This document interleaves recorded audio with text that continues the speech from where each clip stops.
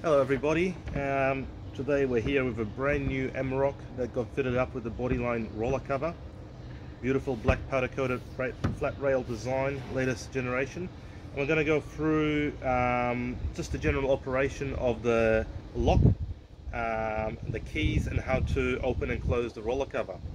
Alright, so let's get started by showing you how to open and close the roller cover.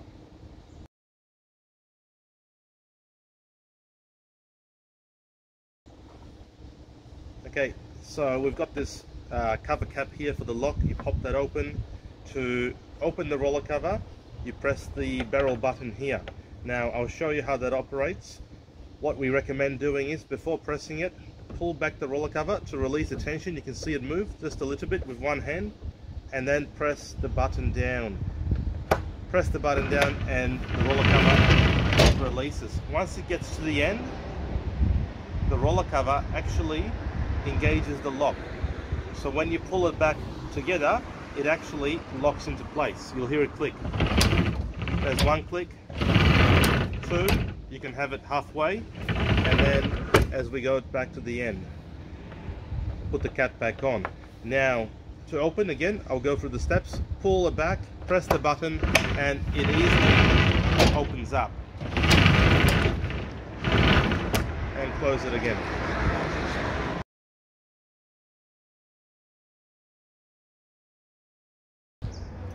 Alright, now let's have a look at how you actually lock the locking mechanism and keep it secure. So you grab your key. The roller cover comes with two keys. Currently it's unlocked but engaged. So as you can see, I can still open it, pull it back, press the button, it opens up. Pull the strap to the left to lock it, and it's locked. Now, in lock position, put the key in, don't push it down, just put the key in, turn it 90 degrees to lock it, take the key out, and now the roller cover is locked. When the barrel on the lock goes down without any resistance, that means the roller cover is actually locked and you cannot get inside. It is now locked and very secure, as long as you can't open the tailgate. So when the barrel is going down without any resistance, like so, that means it's actually locked. I'll open it, put the key in, turn the key 90 degrees, take it out. Now the barrel actually has resistance. If you can see, gently pressing it, it won't go down. It'll actually stop pretty much in its fully open position. Now to open it, pull back the roller cover, press the button. As you can see, your force actually presses the button down and unlocks the roller cover. Lock it again to the left, and there you go. So when the barrel has resistance, means it's unlocked. When the barrel goes down easily with no resistance, means the roller cover is actually locked. And when it doesn't want to go down, unlocked, pull it back and it opens up.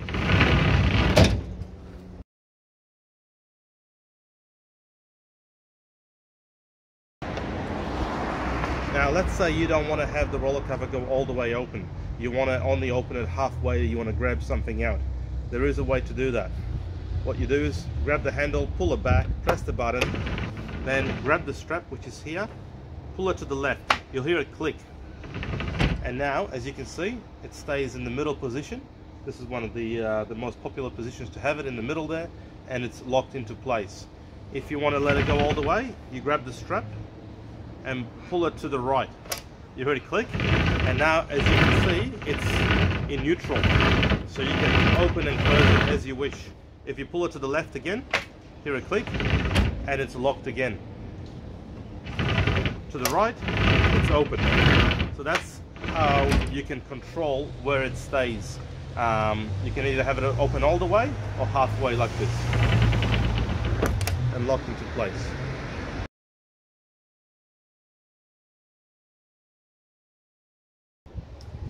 If for whatever reason you're having some issues with it staying closed, it probably means that the locking mechanism isn't in the correct position. So I'll show you what happens. Currently it's unlocked, but closed. Pull it back, press the button, and there you go, it opens up. If I retract it all the way back, it'll engage the locking mechanism and it'll lock. I can also lock it by pulling the strap to the left, and in halfway position there, it's locked again. If I pull it to the right, you can hear a click and it opens up. It's in neutral. Now if I leave it in neutral, it won't close. As you can see, it looks like something's malfunctioned, it's not closing.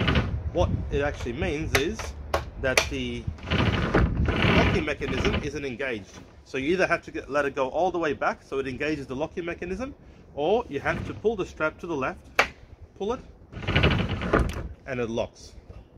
Pull it back, press the button, it's neutral. As you can see, it's in neutral. So to engage that lock so it closes, pull it to the left, it locks, or, see, neutral, let it go all the way back. Once it gets to the end, it engages, you can hear it click, there it is in the middle, and it locks also. So if it's not locking, going back freely, means you haven't engaged the lock after opening it.